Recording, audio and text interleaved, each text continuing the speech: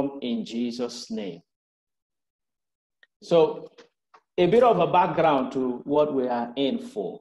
The Lord gave me a very specific message. So for those of you who know me, you know I've been a pastor in one of our leading Pentecostal mission for close to 12 years, over a decade. And the Lord pulled me out and gave me this very specific message that he wants to get in the simplest form the message of eternal life through his body, the believers. So you are part to hear this simple message, which you know, and to also be ambassador to spread this simple message, because that's what the Lord wants. And so this simple message has been put in the form of a book titled, Who is a Christian? The Pathway to Eternal Life. And that's what we will be discussing. At the end, we will have a space for question, clarification, contributions. And we will have this recorded. At the end also, we will have the e-copy of this book shared to everyone. Is free. The Lord told me, make it free. Let it be shared all over the world so that people will read it and get the message. And just as this book came out a few days ago, Mrs. Comfort Ubonakpabio shared with me the testimony of two Iranian ladies who were seeking for eternal life. And Jesus visited them. And so that further confirmed to me that indeed this simple message will go far as we all become ambassadors sharing it. We may not know who needs it, but as we just give it out freely, it will bless many lives. The story of those two ladies was that as they continued to seek, at least one of them said she picked up a small book. That's how she described it, a small book. That the person who gave it to her told her, as you read this book, don't read to the end, because at the end, they put the message of how to become a Christian, because as an Iranian woman, she was a Muslim, but she was seeking for the truth. And she said, as she started to read that message, check up the name of these two ladies, as I've forgotten them on top of my head now. As she started to read that book, it said, from the start, Jesus Christ took over. The Holy Ghost filled her, and she got to the end. When she got to the end, she said, nobody can stop me from getting this blessing. And she just went there, gave her heart to Jesus Christ, was filled with the Holy Spirit. And those two ladies have been the two young women turning Iran for Christ. If you heard the story of two young ladies that were to be executed because they were preaching the gospel of Jesus Christ, those are the two ladies I'm talking about. And of course, God miraculously delivered them because their work still has value and time is on. So that's how we will run. Now let's get into the meat of it. So I'll make the presentation and we'll do interaction, and then we will share how you will get the e-copy of the books, basically that. One more time, I welcome also.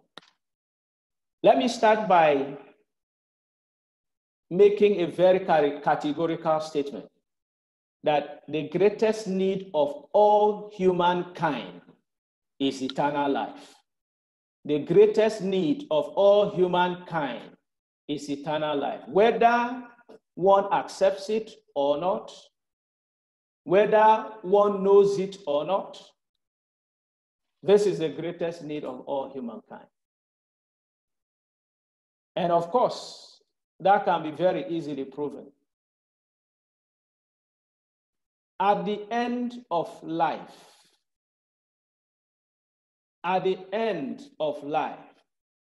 every human being knows that it is no longer money, it is no longer wealth, it is no longer power, it's not even miracles that is important.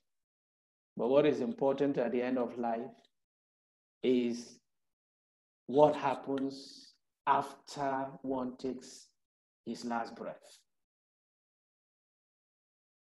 The whole world is actually seeking for this truth, and that's why people go into all manner of things. Some talk about protecting themselves in different ways by seeking powers, and some talk about protecting themselves by seeking wealth, seeking fame, whatever. But one day will come that every human being will breathe the last breath. And that is the message of eternal life. So who is a Christian?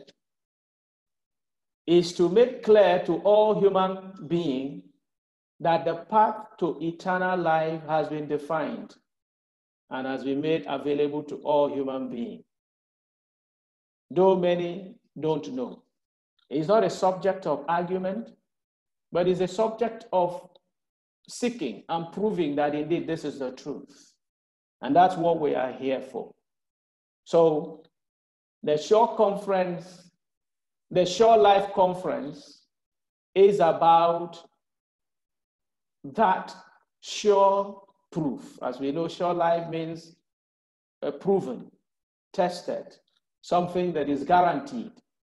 Life conference. So Sure Fire Eternal Life Conference is a platform that God has given to us to encourage ourselves, educate ourselves, teach ourselves, share, and maintain this eternal life that God has given to us, and as well be a platform to reach all others who are seeking for this blessing of God, the blessing of eternal life. So once again, I bring you greetings and peace of God in the name of Jesus. And I ask that we keep an open mind to this message of eternal life. The scripture says, for it is not the will of God that any should perish, but that all should come to repentance and gain eternal life. As recorded in 2 Peter 3, verse 9, rather. The emphasis there, and gain eternal life, is mine. So who is a Christian? Who is a Christian? Let's start by introduction. Every time I pose this question, I receive several responses in very varied forms. Some people will start by defining a Christian as one who is righteous. Oh, that's very good. Some will talk about the manifestation of miraculous power. Oh, that's also wonderful. But as wonderful as those may be, they truly don't describe who a Christian is completely. Because the Bible makes it clear that there is only one simple definition of who is a Christian. A Christian is one who is Christ-like. A Christian is one who is Christ-like. That is one who is just like Jesus Christ.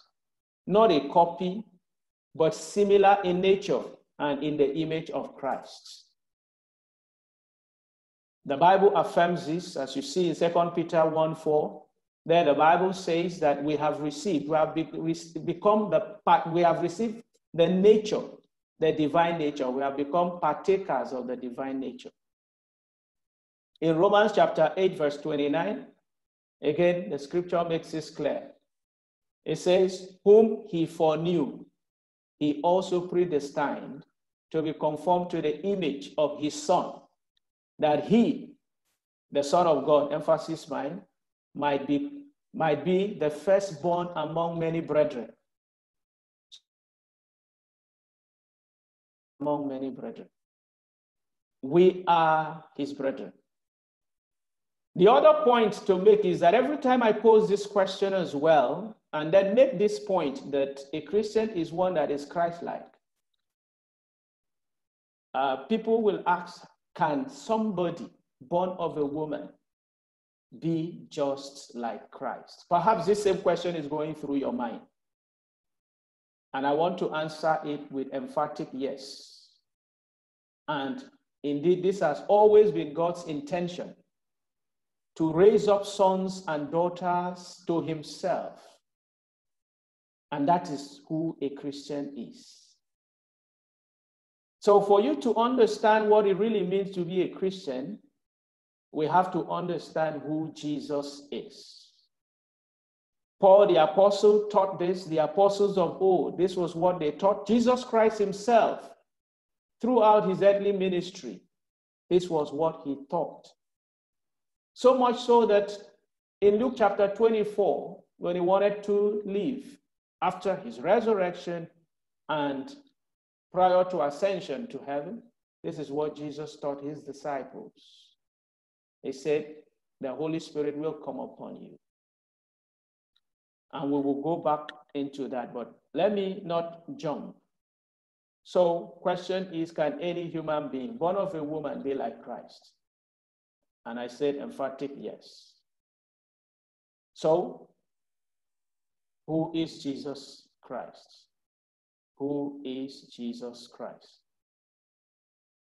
Let's just take a little exploration of that and understand the point that we have made before, that a Christian is one that is Christ-like. That's not arguably, all Christians know that, and maybe other outside don't know. But the question is, what does it mean to be Christ-like? And is it possible for a human being born of a woman to be just like Christ? And I have said to you emphatically, yes. And I've also said, indeed, that's what God has always intended. That was why God sent Jesus Christ, to make all mankind, as many as will receive, accept, just like I said before, that the greatest need of man is eternal life, whether the person knows it or not, whether the person accepts it or not. God sent Jesus for this purpose. So who is Jesus? Because of time, I will just take few scriptures and give a few points. Jesus Christ himself, but let's start with what Jesus Christ himself said about himself. Because this same question was raised to him while he was here on earth, and he treated it. In Matthew chapter 16, verses 13 through 17, you will see that Jesus Christ himself addressed this question. There the disciples asked him, or there Jesus asked the disciples, rather. Jesus asked the disciples, who do men say that I am? They answered, some say John the Baptist, Elijah, and others, Jeremiah, or one of the prophets. He then asks them, who do you say that I am? This is what I love about Jesus. And this is what I love about the message of eternal life. It is personal. It is not what people say. And that's why we are here in this Surefire Life Conference. I've told you the full name of it is actually Surefire Eternal Life Conference.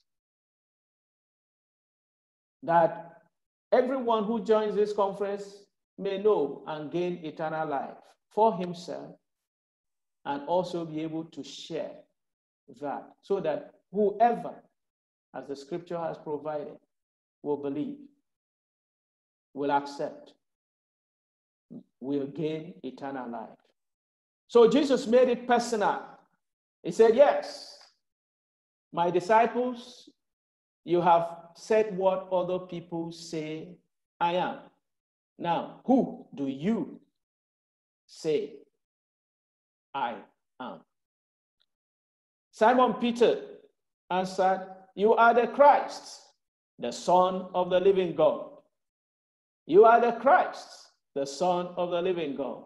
Notice that Simon Peter first addressed him by, you are the Christ, you are Jesus Christ, if you want to call it in full. And you are the Son of the living God. So by that, he made clear that Jesus is the Son of God. Jesus accepted and approved Peter's declaration and affirmed that only God, the Heavenly Father, revealed this truth to him. Till today, there are many who are struggling to understand this truth. What does it mean? How can God have a son?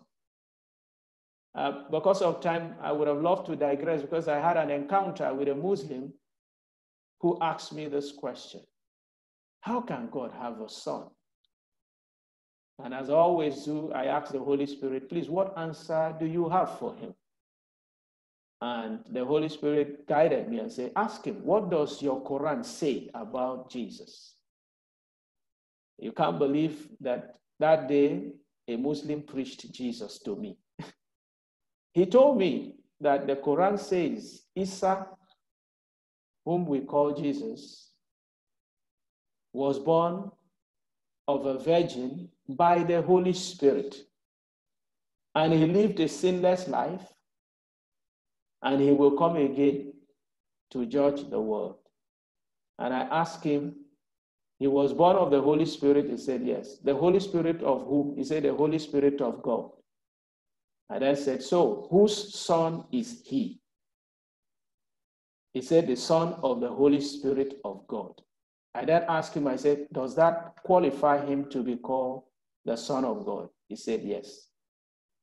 I said, is there any other human being you know or you have heard of that was born, the Holy Spirit impregnated to just be raw, a woman to give birth? He said, no. I said, so that emphatically makes him the only Son of God, conceived by the Holy Spirit. He said, yes. I said, you are very near the kingdom of God. Now go tell all your people who are arguing and worrying about this truth, that Jesus Christ is the Son of God. And he told me, I have never heard it this way. And I said, let's not even stop there. Let me ask you. You have Jesus in your Quran? He said, yes. You have the Holy Spirit in your Quran? He said, yes. And you have the Almighty God, the Father, in your Quran? He said, yes. I said, so what is the quarrel? That's a subject for another day when we will be treating the subject on this platform. But let's move on. So clearly, Jesus is the Son of God. Jesus accepted that declaration. The Jews understood the gravity of this statement, that Jesus is the Son of God. You will see in the book of John chapter 10, verse 33, their expression of their understanding. Unfortunately, many of us probably don't appreciate the gravity of what this means. In John 10:33, the Bible makes us understand that the Jews, hearing this, said to Jesus, you being a man, make yourself God. He only said he's the Son of God. He didn't say he's God, but yet they understood what it meant. The same John chapter 5, verse 18, the Bible says, therefore the Jews sought all the more to kill him, because he also said that God was his Father, making himself equal with God. So they understood that as the Son of God, Jesus Christ has rights, authority, and power over all of God's creation. Every creation of God in heaven and on earth is subject to him, whether visible or invisible, whether living or non-living. In fact, Colossians 1:15 and 17, Colossians 1:15 to 17, it says, he, Jesus Christ, that's my emphasis, is the image of the invisible God, the firstborn over all creation. For by him all things were created that are in heaven and that are on the earth, visible and invisible, whether thrones or dominions or principalities or powers. All things were created through him and for him. And he is before all things, and him all things consist. Let me pause here and reconnect us. Remember, the point is that we, those who are Christians, are like Christ and have received similar nature as Jesus Christ. So as you are hearing who Jesus is, understand, and I'm believing God that your understanding of who you are, if you're a Christian, or if you're not yet, you will become one, and you will understand who you are, will shift. let me throw this in. There's so much to bring in. You see, I found out that when Christians read the synoptic gospels, Matthew, Mark, Luke, and John, they tend to forget the setting in that space. While principles applies, while scriptures are valid, but the setting in that place was a setting of Jesus Christ giving message to people who were not yet Christians. Indeed, I also find out that most times we make the mistake of mixing disciples and Christians. Let me make again another categorical point here. That all Christians are disciples of Jesus Christ, but not all disciples of Jesus Christ are Christians. Let me repeat that. All Christians are disciples of Jesus Christ, but not all disciples of Jesus Christ are Christians. And you will see the difference. So when you read the synoptic gospels from today, understand the setting, that it was a message of truth, valid message indeed, but spoken to at best disciples and the Jews, not Christians. It was that message then that the Christians are to take, to live on. Because as you would see, that is only from Acts that Christians actually happen. But let me not jump the gun. So, Jesus Christ is the Son of God. The Father himself affirmed this in Matthew chapter 3, verse 16 to 17 during the baptism of Jesus Christ. When he came out of the water, the Bible says the heaven opens and God spoke from heaven saying, "This is my beloved Son in whom I am well pleased."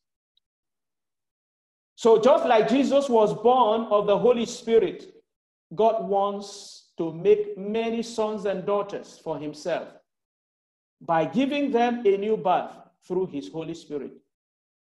As recorded in John chapter 1, 12 to 13, John chapter 1, 12 to 13, I believe many of us knows that. He said, "But as many as received him, to them he gave the right to become children of God, to those who believe in his name, who were born not of blood, nor of the will of the flesh, nor of the will of man, but of God." If you look at Luke chapter 1, verse 35, Luke chapter 1, verse 35, you see this truth again, very clear. The angel Gabriel revealed this truth about Jesus Christ as the Son of God during the conception and the birth of Jesus that I just told the story before. Recall, the angel spoke to Mary and said, "You will conceive and will bring forth a son." And Mary said, "How can this be, seeing I know not a man?"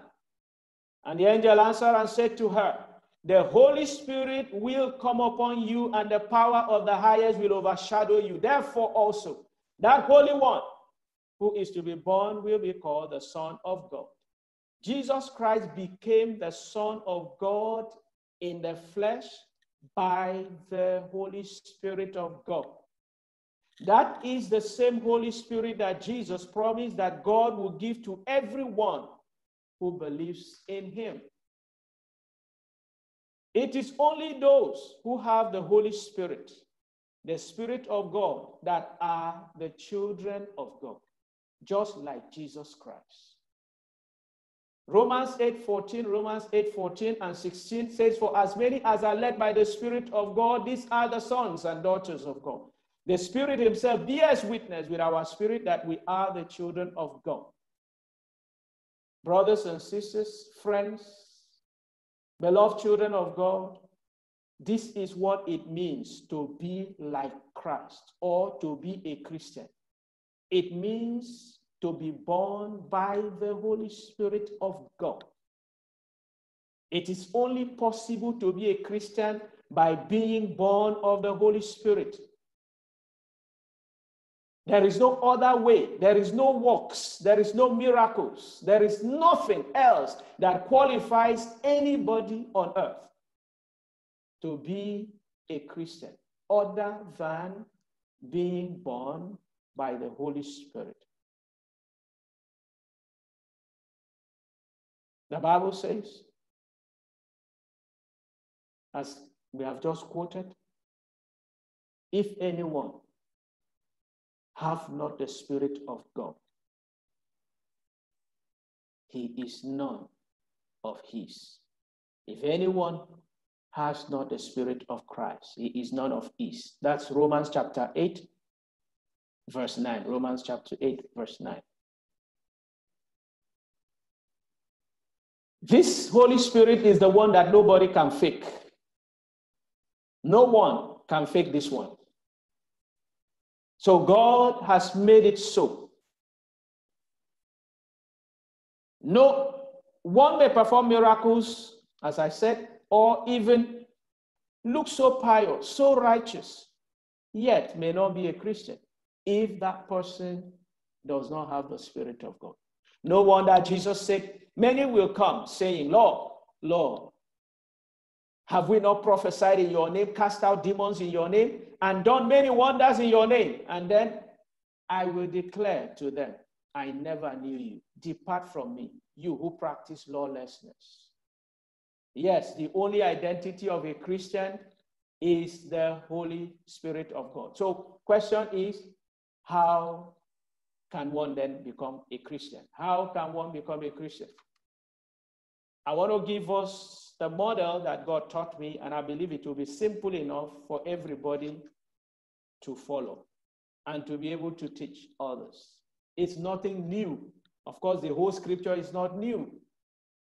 And this model, I call it BRRBL. BRRBL. I wish we could open the line so everybody can echo after me, but don't worry about opening the line. Just echo it where you are. BRRBL. Let's say that together. BRRBL. It means believe, repent, receive, become, and live. Believe God and his Son, Jesus Christ. Repent of sin. Receive the Holy Spirit, which is what makes anyone be a Christian and become a child of God, a son of God, a daughter of God. Receive the Holy Spirit and become a son and daughter of God. Then live by faith and love in accordance and obedience to the word of God till you translate this world and continue to enjoy eternal life, which God has provided for you as his son or daughter. This is the simple model how to become a Christian. The challenge with many have been this matter of receiving the Holy Spirit. Oh, we have been told we ought to fast for 14 days or 21 days. Oh, we ought to fast for 1 year to receive anointing. Oh, we ought to go to a big man of God. Brothers and sisters, friends, your Father in heaven loves you more than that.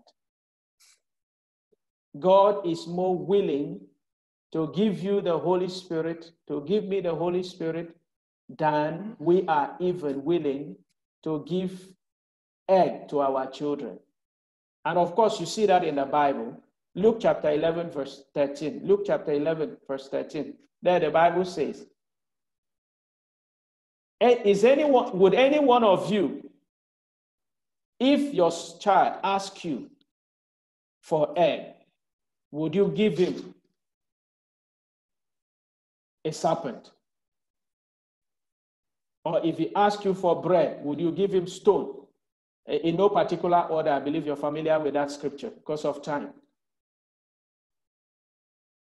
Then he went further to say, if you, being evil, know how to give good gifts to your children, how much more is your Father in heaven willing to give the Holy Spirit to those who ask?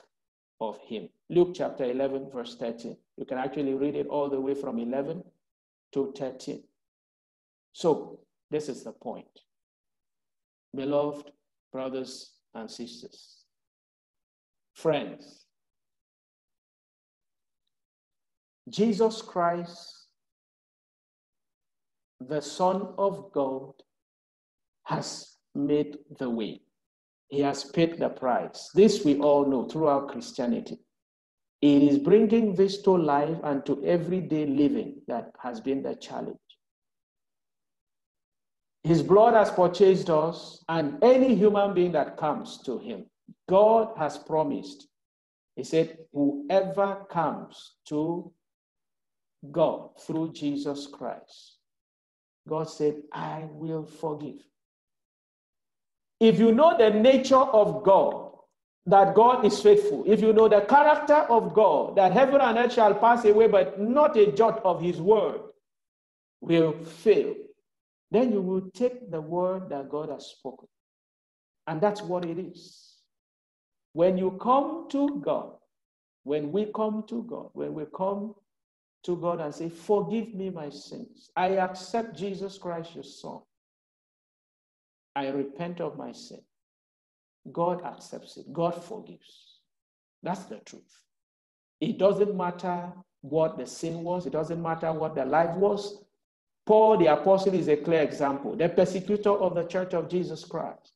The killer of Christians. Yet, when he repented, God accepted him. He does the same for all mankind. So that's what the steps are. So number one, as we said, you believe Jesus Christ is the Son of God, who died for your sins, for my sins, for the sins of all mankind. Number two, you must repent and forsake all sins. Ask God for forgiveness of your sins. Number three is the crux of the matter. You must ask God to give you the Holy Spirit in the name of Jesus and receive him by faith. It is by faith we receive the Holy Spirit. It's God that gives the Holy Spirit. It's not by the power or anointing of any human being. It is God that gives the Holy Spirit. The problem is many of us have received him, the Holy Spirit, and we are doing nothing with it, and we don't even know about it. Because we have been taught to fast for 3 weeks and have a sensation and see something. No, that is not what it is. It is by faith. Hey, I am not saying fasting is not good. Fasting has its own place, please. But the Holy Spirit is received by faith. Just the same faith that you exercise to receive salvation and repent from sin and came out of sin is the same faith you exercise to receive the Holy Spirit and manifest the Holy Spirit. So that model, believe, repent, receive the Holy Spirit. And when you have received the Holy Spirit, walk by that faith and love. Know that you have become. It is the Holy Spirit that makes you become a son of God. It is the Holy Spirit that makes me become a child of God, a daughter of God. So know that you have become a child of God. If you walk by faith and love, with that consciousness that God is faithful, I have asked God for the Holy Spirit. I've repented of my sins. I've asked God for forgiveness. I've asked for the Holy Spirit. I have received him by faith. And you continue to walk in love. The Holy Spirit will do 4 primary things, much more than that, but let's quantify these 4 primary things in your life. As you continue to live in that consciousness, walking by faith and love, and allow the Holy Spirit to manifest the life of God in you, just like he did in Jesus Christ. The Holy Spirit will manifest gifts.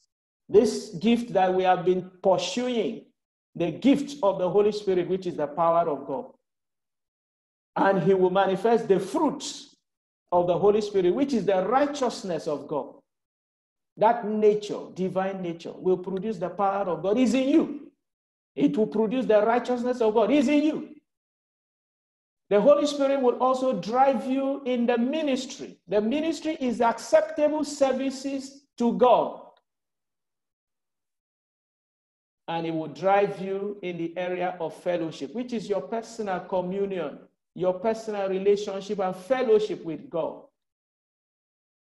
This, the Holy Spirit will help you to do. As you continue to live that life, my brothers and sisters, eternal life is guaranteed for you. Jesus said in John chapter 10, verse 27 to 28, my sheep hear my voice, and I know them, and they follow me. And I give unto them eternal life, and they shall never perish, neither shall anyone snatch them out of my hand. Yes, no devil, nor power of sin or of this world can snatch you out of the hand of Jesus. When you have become a daughter, a son of God by the Holy Spirit, that anointing, that Spirit of God will keep you. So why is it important to become a Christian? This is the conclusion. You see, there are several benefits of being a Christian, both in this life and hereafter. The Bible is replete of God's blessings and provisions for those who truly serve him through Jesus Christ, the Son of God. Apart from all the benefits of joy, peace, and the love of God one enjoys in this world, the privilege to be reconciled to God as son or daughter of God is such a profound experience. God has put a longing and emptiness or a void in human beings that nothing else can satisfy except God himself. Jesus Christ declared, I am the way, the truth, and the life, which we all have heard, or if you're new to it, that's what Jesus has declared about himself. And he said, no man can come to the Father except by me. So the true fulfillment and satisfaction in life comes only through Jesus Christ. And that comes through being a Christian. That is like Christ, as we have just discussed. More importantly, Jesus Christ is coming again. This is it. To judge the world. And he has given and guaranteed eternal life to all who believe in him. He said, this is eternal life, that they may know you and the only true God, and Jesus Christ whom you have sent. John chapter 17, verse 3. John chapter 17, verse 3. In 1 John chapter 5, verse 11, this is further emphasized. He says, this is the testimony that God has given us eternal life, and this life is in his Son. He that has the Son has life. He that has not the Son of God has no life. Brethren, at the end of life for any man, and by the way, we should remember that we live with the end every day. Any day can be the end of somebody. It can be your end today, it can be my end today. And that's the joy. That's what we're talking about here, eternal life, when it comes to the end of life. Matthew chapter 25, verse 31 to 46 records an interesting revelation that Jesus gave to all mankind. He said, when the Son of Man comes in his glory and all the holy angels with him, then he will sit on the throne of his glory. All the nations will be gathered before him, and he will separate them one from another, as a shepherd divides his sheep from the goats. The account concludes that Jesus will say to the sheep, who are the righteous? That is, those who receive Jesus, cleansed by his blood and transformed by the Holy Spirit. Come, you blessed of my Father, inherit the kingdom prepared for you. And he will also say to the goats, who are the unrighteous, those who did not receive Jesus, depart from me, you cursed, into the everlasting fire, prepared for the devil and his angels. So a Christian enjoys the benefit of eternal life, which is the greatest reward of all. As I said before, the greatest need of man is eternal life. And by becoming a Christian, that is one who is like Christ, one who has been transformed by the Holy Spirit, one ends eternal life. This is the pathway to eternal life. There are many more things to say, but because of time, we will draw it here. Let me summarize. Very simple. To become a Christian, a simple model is BRRBL. Believe, repent, receive the Holy Spirit, become a son, a daughter of God, and live by faith and love till you translate into eternity. A Christian is a unique creature of God, and there is no other creature of God like a Christian. No one is born naturally a Christian, but only the one God creates, God has recreated by his Holy Spirit, is the one that is a Christian. God bless you. Thank you for listening to this message. We will open the line now and take comments, questions for the few minutes we have before we pray. And if there is anyone online here who wants to surrender his life or her life to Jesus, as we have said, at the end of that prayer, just believe we will pray for you as well. Thank you. Mrs. Bamidele, the bro on the line. God bless you, sir. I really enjoyed the message. God bless you, sir. Not a question, sir. Thank you, madam. We heard you. Thank you, Mrs. Bamidele. Oh, I can see you. Thank you. Yes, God bless you. God bless you. Okay, somebody raise hand. Comfort, raise hand. So please, Comfort, go ahead. I will mute while you. Thank you so much. I'm not asking questions, but to reaffirm what you have said so clearly, how we can become a Christian. We do understand the problem Christianity are facing now. But with this clear message from you, I think we are very happy that God's Spirit is still in operation, even now.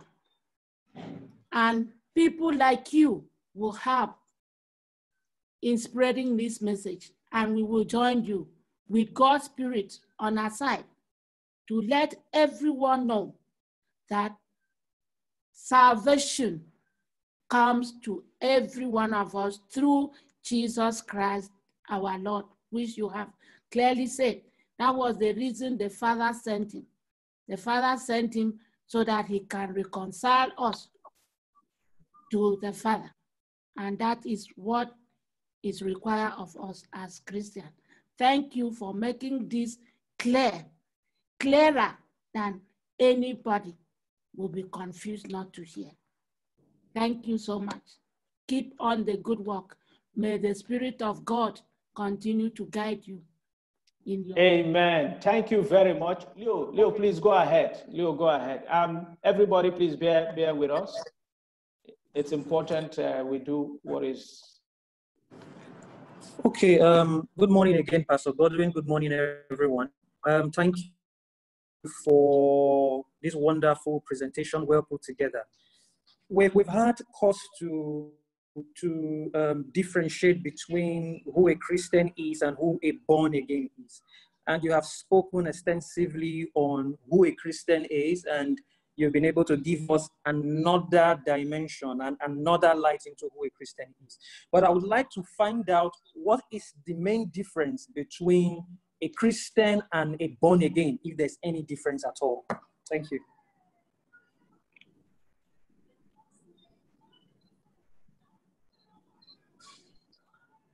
Thank you, Brother Leo.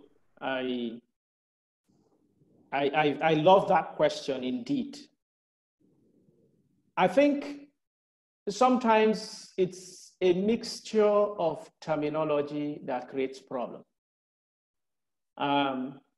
So, as we've clearly said, a Christian is one that is like Christ. And that's what it means. In fact, let's remember that it was in Acts chapter 11. Acts chapter 11, verse 26, that the believers, the disciples of Jesus Christ, in Antioch were first called Christians. Acts chapter 11, verse 26. There the Bible says, and the disciples were called Christians first in Antioch. And what really happened that made these Gentile people who were worshiping other gods see people who were disciples of Jesus Christ, and then they suddenly said, these ones are like Christ. They are Christians. That's how the name Christians came about. What happened to those people? It was a transformation by the Spirit of God. If you go to the genesis of that story, it started with the story of Cornelius in that Acts chapter 10. And that same story was recapped in Acts chapter 11. And then it continued like that. That the people of Caesarea, which is the region where Antioch was as well, were transformed by the Holy Spirit. Now, if you bring that together with John chapter 1, verses 11 and 12, the Bible says of Jesus Christ, he came to his own, and his own received him not. But as many as received him, to them he gave power to become the children of God. And then you play that against the popular John chapter 3, which is where your question is coming from, the born again statement. You see that it is all about being born of the Spirit of God. As I made a statement here that nobody is a Christian except that person has been recreated by God. Except the person has been recreated by God. So, born again, as in John chapter 3, 3 to 5 and 7, you would see there, it says, except a man be born of the water, except a man be born again, he cannot see the kingdom of heaven. Except a man be born of the water and of the Spirit, he cannot enter into the kingdom of heaven. If you want to make a distinction by that scripture, then you would say, born again, somebody comes into the kingdom. A Christian is then one who has received the Spirit and therefore is ready to enter, and therefore has entered, in fact, into the kingdom of God. However, the truth is, making this distinction does not really exist. That distinction does not exist. It can be made logically from that scripture, but the truth is, born again, in the true sense of it, ought to be born by the Spirit of God. That's the only way one is born again, is by the Spirit of God. So that would make a Christian to be one who is born again by the Spirit of God. I want to qualify, in case it is possible for somebody to be born again without the Spirit of God. I doubt that, but this is what the Bible provides. So logically, from John chapter 3, verses 3 to 7, you can make a distinction. However, the truth is, like you've seen in John chapter 1, verses 11 and 12, we are born of the Spirit, not of flesh, not of blood. That is who a Christian is. And that's what, let me use the word, born again ought to be. Thank you, Brother Liu. I hope this has addressed the point you raised. Let us pray. Please talk to God on your own. As I challenged us that God is more willing to give his Holy Spirit. Luke chapter 11, verse 13. To anyone who asks of him, that we are willing to give bread to our children. So when you ask God, just believe. God is not stingy at all. God is loving. God is kind. God is caring. God is faithful. Just talk to your Father. He is your Father. He is your creator. He didn't create you for you to perish, but he has made the way. It's like somebody setting an exam for you, giving you the marking scheme, and giving you everything that will come out in that exam and say, read. And then you refuse to read what he has given you. That's how it is. God wants us all to be saved, and he has given us the means to earn eternal life through Jesus Christ, his Son, and by the Holy Spirit. Jesus Christ came to this world. He died. He resurrected from death. He ascended to heaven, and he is now seated at the right hand of God, having all power, all authority, all dominion over all creations of God in heaven and on earth. And when we come to him, we are lifted to sit with him as a son of God, as a daughter of God, in that power, in that authority, in that dominion to live. Many have only tried to use this in working miracles and forget that it is a whole life. Living is the point. It is living for God, living to fulfill his will and his purpose. Please talk to God in your way, and we'll just round off now. In Jesus' name. Our Heavenly Father, we thank you for teaching us your word. We thank you, Holy Spirit of God, the teacher, the one whom God has sent through our Lord and Savior Jesus Christ, the Comforter, to be with us, to guide us, to teach us the truth of God.